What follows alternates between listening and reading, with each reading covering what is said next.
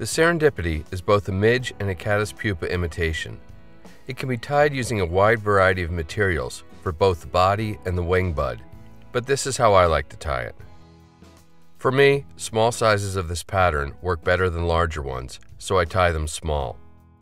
Here, I'm going to use a size 20 Dai-Riki number 125 emerger hook. Begin by mashing the barb on the hook, as flies this small can be tricky to remove, and get your hook set firmly in the vise. For thread, I'm going to go with Unithread 80 in red. Start your thread on the hook shank, leaving a little space behind the eye, and then snip the tag off close.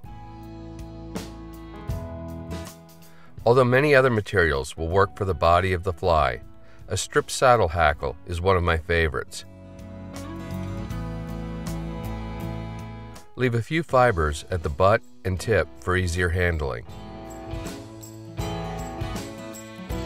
Secure the tip end of the stem to the hook shank and begin taking thread wraps rearward, down into the bend, and then back up the shank to the tie-in point. You can then break or snip the tip end off. To increase the fly's durability, use your bodkin to scoop up just the smallest amount of Zap-A-Gap and apply a very light coat to the thread wraps. Get hold of the stem and begin making adjacent wraps up the hook shank.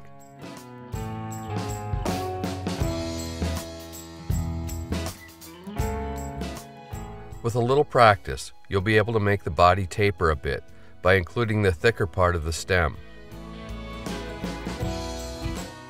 At the tie-in point, secure it with a few tight wraps of tying thread.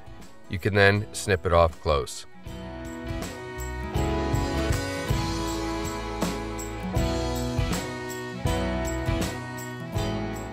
For the emerging wings, snip a small clump of deer body hair free from the hide. How much deer hair really depends on its thickness and the size of the fly. I'm guessing I've got about 20 hairs here. While firmly holding the bundle, snip off the tips at a right angle and keep squeezing the bundle.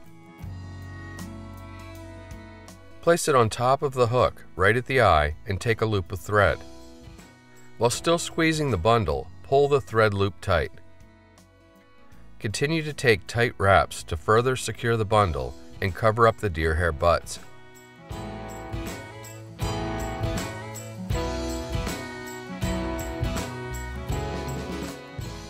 Lift the remaining deer hair up just a bit and snip it to form wings about a half a hook shank in length.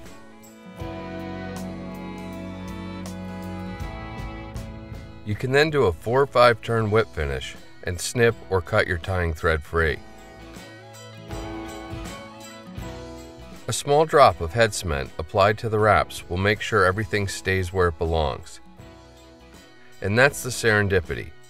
Fish subsurface or in the film, it's one of those patterns that has proven itself to work just about anywhere and throughout the year.